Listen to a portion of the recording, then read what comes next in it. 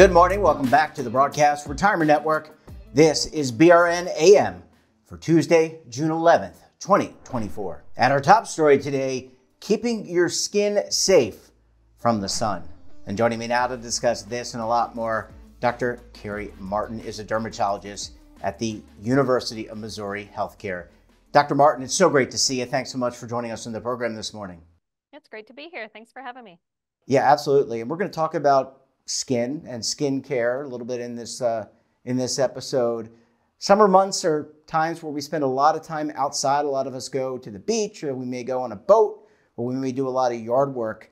How important is skin care and maintaining coverage on your skin during the summer months? It's so important. It's really important year-round, but that just escalates when your UV index starts to go up.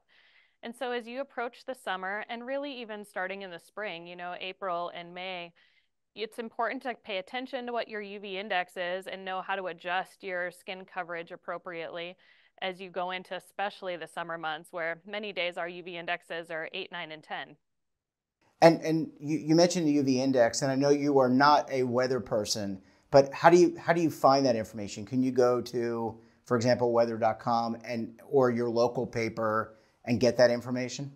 Yeah, it's in a lot of the weather apps, and also a lot of local news stations will, whatever you watch your news are probably publishing on it as well. But weather apps make it really easy. That's how I check it. It just pops up on my phone every day to let me know. And how, in terms of aging, we cover a lot of things on this network, not just retirement, but we cover aging. How important is skincare, face, body, relative to your aging and how you age? It's important in really two big arenas. One is your overall health, because your skin health can predispose you to skin cancers, for example, which can have either a nuisance effect if it's a relatively easy to care for skin cancer, all the way to a very detrimental effect if it's melanoma or one of the more deadly kinds of skin cancer. So it's important for your health overall, but then it's also important if you're wanting to preserve your skin quality, your skin elasticity, so how your skin looks is also affected by the skin. So preventing sunspots and early wrinkling and things like that is another reason to take care of your skin. And in terms of awareness, people love to go to the beach, and I have read dozens of articles about more skin cancers and people that need to get checked. Are people aware? Do they need to do more awareness? Do we need to do more awareness around the importance of skincare and staying covered up? I think the awareness has definitely grown over the last maybe 2 or 3 decades, but more needs to be done. And I'm not exactly sure what our best ways of doing that are, because it also seems that even as awareness grows, behaviors don't necessarily change. So even though people are becoming more aware, I believe, of the dangers of chronic sun exposure, it doesn't seem to be changing behaviors much yet. We still are seeing high rates of skin cancer and sun aging of the skin. We're also seeing young people have a lot of sun exposure, including just natural sun exposure, but also still high rates of tanning bed use. So kind of altogether, the behaviors are not really changing yet. And we live in a world where, there's climate changes that occur. The months get warmer now. Maybe the sun exposure gets hotter. The UV rays get hotter. This is also probably a concern as well. Yes, and even more so in other parts of the world where the ozone is thinner, specifically over Australia, for example, the UV rays are even more intense. But in general, those changes and those weather changes are affecting us, and we will see the impacts of that over the next several decades as well. And last question, I promise, before we go to a commercial break. In terms of, you mentioned that more and more people, especially younger people, being exposed. Any feeling for, based on your practice and what you and the team see, a lot of younger people? When I say younger, anywhere from teenagers, early teens, down to adolescents, are they seeing things like, for example, melanoma or other issues, diseases, as a result of the skin exposure? Unfortunately so. We are seeing melanoma in not a higher rate yet in children and adolescents, but definitely seeing those rates increasing a bit in people that are in their 20s and 30s. It does take a little bit of time after you have that higher increased sun exposure for those cancers to develop. It doesn't happen right away, but we are seeing those rates go up in people in their young adult years. Yeah. Well, Dr. Martin, as I said, I need to take a very quick break, and I don't want to, but I need to. When we come back, we're going to talk about prevention. You're going to want to stay tuned right here on BRN AM.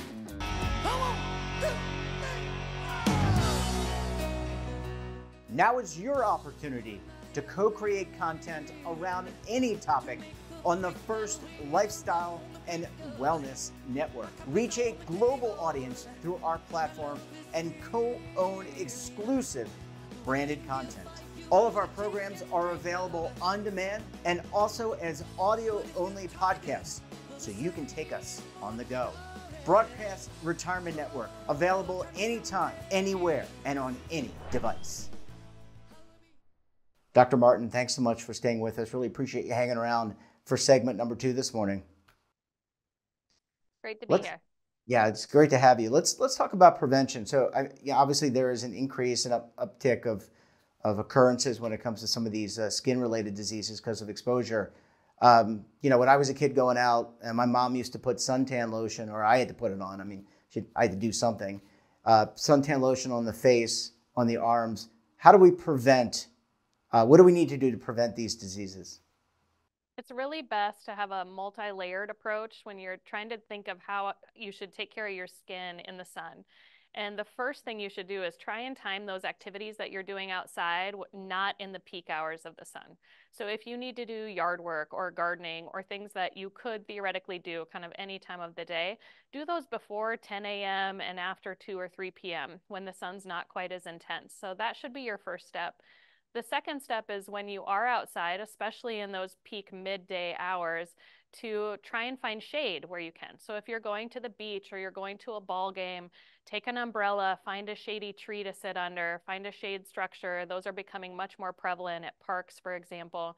So find shade, find some sun protection so you're not in the direct rays the whole time you're out.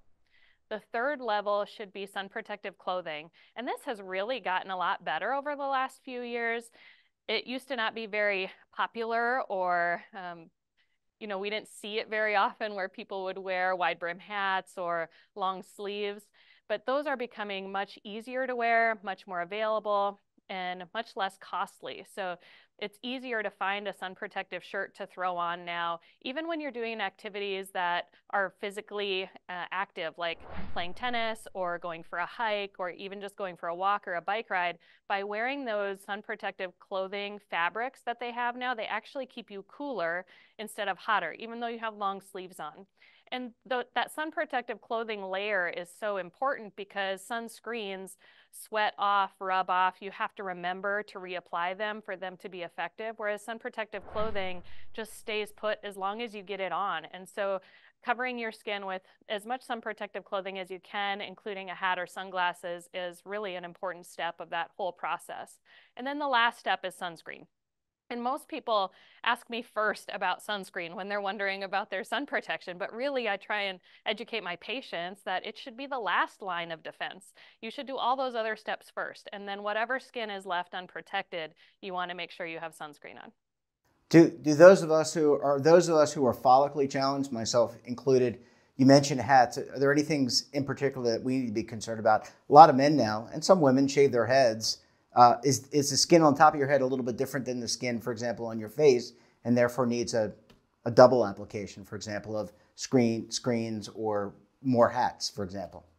Yeah, it's gonna sweat, scalps sweat definitely. And when you don't have hair on the top of your head, you have lost a layer of that protection. So it's important to reapply any sunscreens you're using on your scalp as well as your face. It's also important when you're picking your hat to make sure it's a broad brimmed hat. We see a lot of precancer changes and skin cancer changes on the tops of ears. the sun is shining down right on you. And so anything that's on the top part of your body, which includes the top of your head, the top of your ears, your shoulders, those areas are all taking a pretty direct hit, and we see a lot of damage on the tops of ears. So having a broad brimmed hat as compared to like a baseball cap gives you a lot better coverage and protection. And let's talk a little bit in terms of prevention.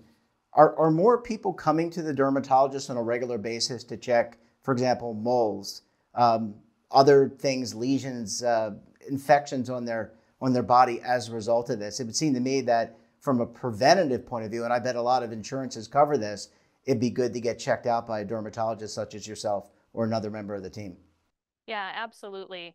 We are quite busy with skin cancer management and prevention and early detection. That we know that the earlier we detect skin cancer, the better people do. And so we are on a mission all the time to try and catch those skin cancers early. A lot of communities will have skin cancer screenings, even at public events. Maybe look at your local farmers market or other things around maybe a recreational center in your communities, because sometimes dermatologists will go out into the community to do those skin cancer screenings. You definitely can check with your primary care provider as well. Some of them are versed and comfortable in doing skin checks. And otherwise, yes, absolutely, any dermatology office will be well versed in doing those skin checks. And they're very well covered by insurance typically, and it is a pretty easy exam. It's just a visual exam with some extra tools. Dermatoscope is a tool we use during those skin checks that help us analyze skin changes and moles and things, and then biopsies if needed, if anything looks suspicious. Well, Dr. Martin, we're going to have to leave it there. I really appreciate you joining us this morning, and we look forward to having you back on the program again very soon. Thanks so much. It's been great. That wraps up this episode of BRNAM. Have a topic of interest, someone you think we should talk to? Drop us a line, and don't forget, for all the latest curated news in lifestyle, wellness, finance, tech, so much more all in one place, check out today's edition of our daily newsletter, The Morning Pulse. Want to search our archives, check out our latest content, then visit our website. We're back again tomorrow with another edition of BRN AM. We'll have some very special guests and another important topic. Until then, I'm Jeff Snyder. Stay safe, keep on saving, and don't forget, roll with the changes.